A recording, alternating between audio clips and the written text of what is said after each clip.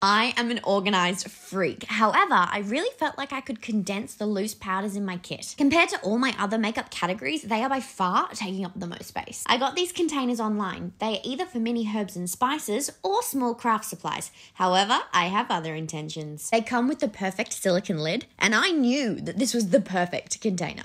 Look at the size difference between this and the original powder container. So I grabbed my spatula and tweezers as my weapons of choice to help me with this decanting endeavor. You of course have to remove that second lid that's in your container, and then you just scoop the powder across. How cute is this mini funnel? I soon realized that it was hindering the process as opposed to helping it, and it was much easier just to shovel the powder in on its own. I have multiple powders in different colors for different skin tones. I have translucent ones, high definition ones, all the different powders I could possibly need depending on what I'm using them for. I popped on the little silicone lid and make sure everything was locked and loaded in there. This translucent powder here was brand new, and you can see I used exactly half of it to fill my new container.